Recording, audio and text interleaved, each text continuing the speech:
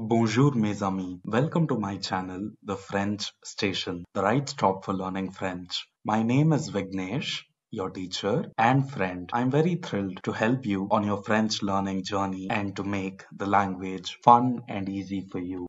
In this video, we will move ahead with the exercises from lesson 8. The first exercise, compléter avec, complete with. There are a few options given over here. We need to complete the blanks using these options. Let's go through the options first. Petit-fils, which is nothing but grandson. Mère, mother. Fille, daughter.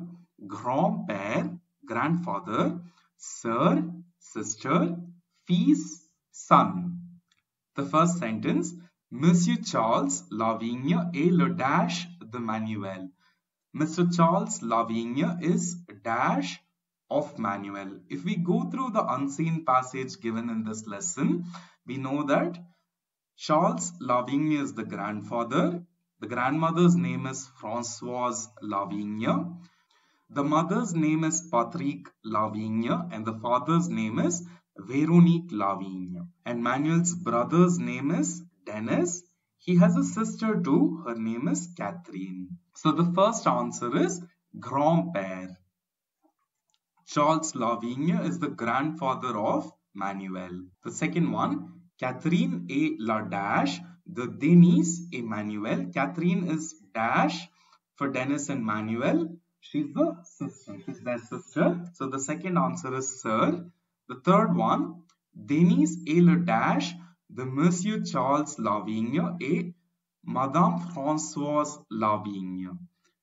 So Dennis is the dash for Mr. Charles Lavigne and Madame Françoise Lavigne. He is the petit-fils. He is the grandson. He is their grandson. The fourth one, Madame Véronique Lavigne est la dash de Denis, Manuel et Catherine. So Madame Véronique Lavigne is the dash of Dennis, Manuel and Catherine. She's their mother. So the answer is mère. The fifth one, Catherine est la dash de Monsieur Patrick Lavigne et Madame Véronique Lavigne. Catherine is the dash of Mr. Patrick and Madame Véronique. She's their daughter. So the answer is fille. The sixth one, Manuel est le dash de Véronique. Manuel is dash of Véronique. And the answer is fils. He is her son. So the answer is fils. Let's move ahead with the second exercise. Conjuguer ces verbes. Parler, habiter, aimer, détester. So here they're asking us to conjugate the verbs. All these are regular ER verbs. Parler is to talk. Habiter, to live. Aimer, to like. Détester, to hate.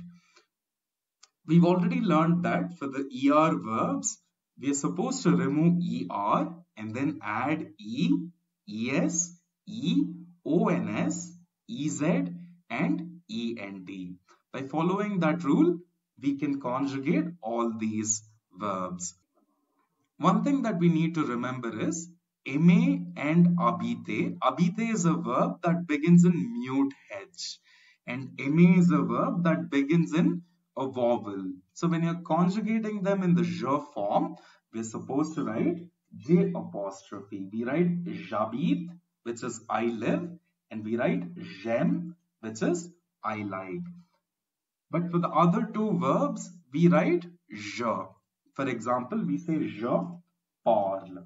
I talk or I'm talking. This way, you need to conjugate all the four verbs in the other forms as well. The theo form, il, el, the nous, vous, and ils, elles forms. Let's move ahead with the third exercise. Compléter avec les verbes à la forme convenable. Complete using the verbs in the correct form.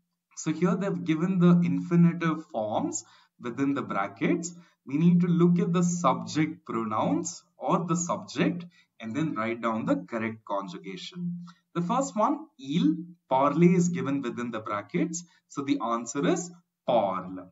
Il parle français. He speaks French. P-A-R-L-E is the right answer.